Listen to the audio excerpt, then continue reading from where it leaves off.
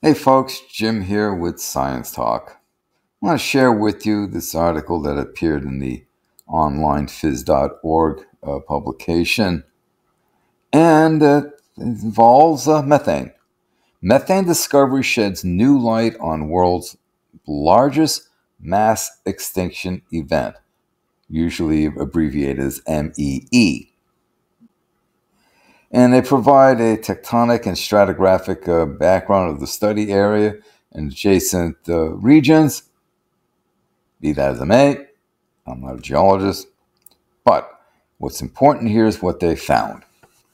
Methane emissions created by volcanic activity burning buried fossil fuel deposits could have played a major role in the global warming that triggered the largest mass extinction event in Earth's history, a new study suggests. The late Permian mass extinction, also known as the Great Dying, happened around 260 million years ago, wiped out more than 90% of Earth's marine species, more than 75% of terrestrial species. So this is before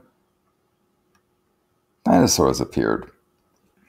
Previous research has concluded that the extinction event was likely caused by the devastating effects of a period of intense global warming and found evidence that large volumes of carbon emissions released by volcanoes were the main driver of the global warming behind the late Permian mass extinction. In this new study published by the journal Nature Communications, researchers uncovered evidence to show that huge volumes of high-temperature methane triggered by massive volcanic activity may have also played a significant role in the warming.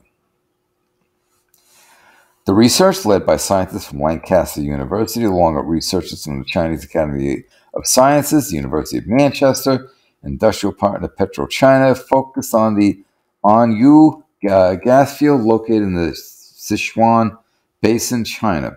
The gas field sits on an area which, in the late Permian era, was home to large-scale volcanic activity.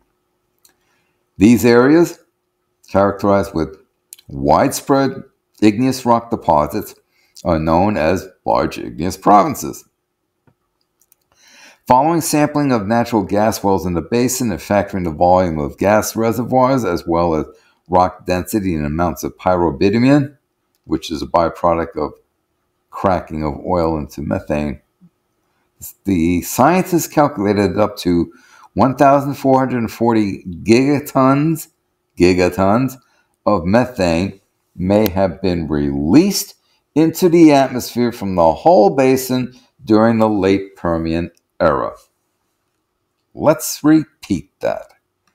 1,440 gigatons of methane may have been released into the atmosphere from the whole basin during the late Permian era. In global warming terms, the scientists say this is equivalent to more than 40,410 gigatons of carbon dioxide, which is 1,000 times the annual carbon emissions of modern people. As the global warming potential of methane is 28 times that of CO2 over a 100-year period. The scientists believe that these large amounts of methane could have been created as superhot volcanic mantle plumes heated underground coal and oil deposits.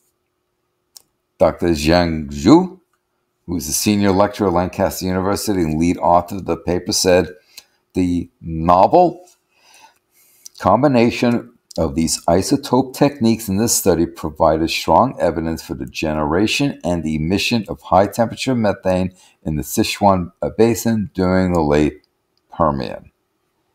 In Earth's history, large amounts of organic matter were buried underground. Very large quantities of methane could have been generated and released from oil or other organic matter buried underground by heating from mantle plumes. So basically, providing a couple of mechanisms that could have released the hypothesized amount of methane. Carbon dioxide emissions were a major driver of the global warming and mass extinction, but our findings showed that such a large release of methane could have been another key driver of global warming and climate change during the late Permian and could have contributed to mass extinctions in the past. I say that's very likely. Using a clump methane isotope technique, they calculated the formation temperature of the high temperature methane, which they found to be around 250 degrees Celsius, a wee bit warm. This was higher than the temperatures normally experienced during the geological burial history of the gas reservoir, suggesting the involvement of an additional source of heating. In addition, analysis of noble gas isotopes, noble gases like helium, argon, neon, xenon, right? Those guys. You find them in the far right-hand column of the periodic table. Identified the involvement of mantle-derived fluids, confirming that mantle was involved in generating methane. The methane could subsequently rise to the surface through cracks and fissures and into the atmosphere. Previous studies have shown that the large igneous province in this region intruded the basin during the late Permian, which is why the researchers suspect the methane was created during this period. And of course, need high further research. Now, why is this important? You want to know what's going to happen in the present and likely happen in the near future? Look to the past. You've heard me say this statement many times. Large amounts of methane, global warming, leads to mass extinction. What's happening now? We're having methane. We're having more and more of it released. We're having basically warming is accelerating. Most likely 7 to 11 C by this century, ends of this century. That will cause mass extinction, including us. So, more evidence demonstrating how we're really mucking things up. And in so doing, threaten our own very existence.